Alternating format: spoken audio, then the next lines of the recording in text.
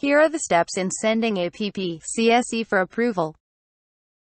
Step 1. Go to https://www.philjeps.gov.ph/. Step 2. Click Login button. Step 3. Log in using the APP-CSE uploader account. Step 4. Click Menu button.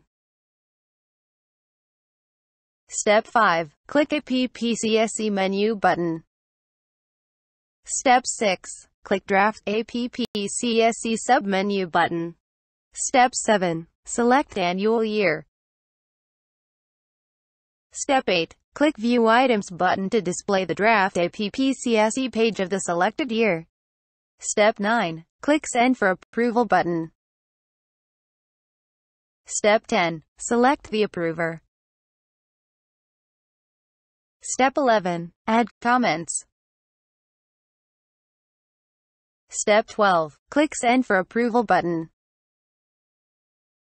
Step 13. Click the Yes button to confirm. Step 14. Click the OK button to dismiss the confirmation message. Thank you for watching this video.